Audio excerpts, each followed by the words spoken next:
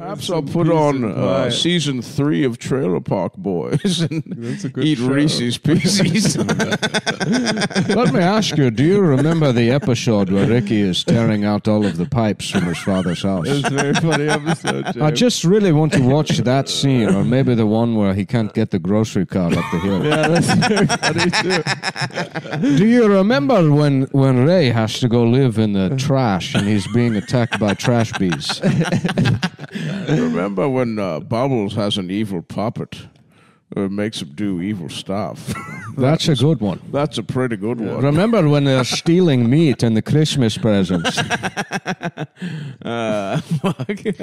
And Julian says to the security guard, "These are our presents. You have no right to look at them. We're leaving."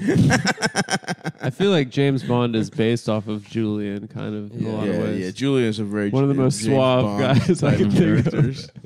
Dude, man, that show was so good. He's got a drink. I know. That show, I was like, I was like in love with that show. Of course. When I was like 19, exactly. Found Trailer Park Boys. Exactly, dude. I would like wake up and I'm like, I wonder what Ricky and Julian are up to today. Yeah, dude. Yeah. Because even now, I can kind of close my eyes and finally think of Ricky wiping the top of the car off with a hockey stick. Yeah. That's so funny. Yeah. Shouts out to Elliot Page. Mm-hmm. Got to start. And I believe... Just a young buck. Just a young in the buck. acting game. I believe he was a bottle kid. That's the other... No. Who was a bottle kid? I love how everyone... Whenever I think Ricky's daughter was a bottle kid for a second. Wasn't she? She was. Trina? Trinity, right? Trinity. That's such a good name for a poor person's kid. Yeah.